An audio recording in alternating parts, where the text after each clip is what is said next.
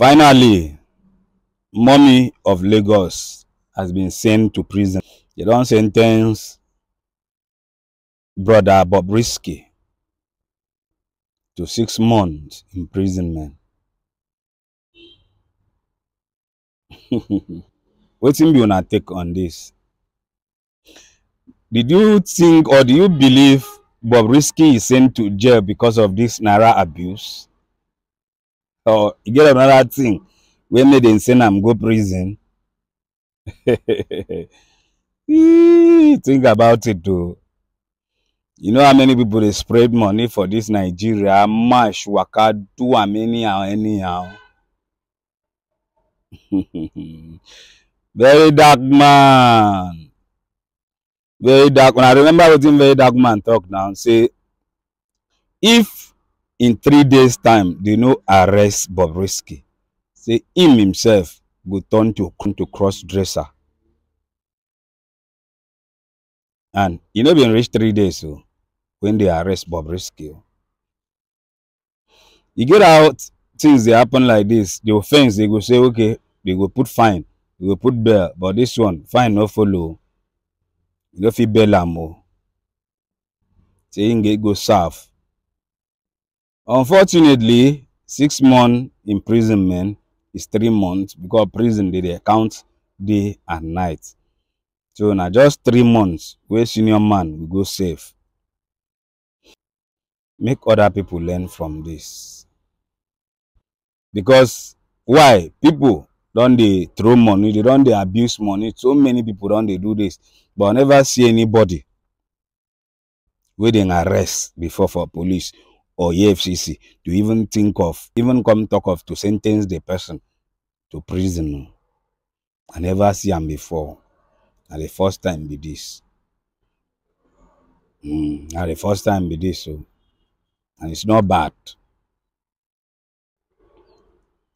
And if say this Nigeria they like this, when you do something, law will take a stand.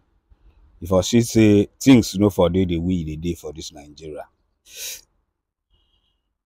If say law they take it stand like this, so something happen, they no going to tell you say go bring how many billion, how many million come. They just sentence you to prison. Others for they learn from it. So kudos to federal government for this stand. At least when Bobrisky come now, himself go learn. And others go learn too. Other young people go learn. I know say no be all of them go like this video. But as a country like Nigeria where we never legalize gay, man not supposed to come there declare himself as mother of Lagos. See the funniest thing? Now, before final judgment, they don't ask him of his sex. Are you a man or a woman? He say him be man. I pity him too because a human being him be.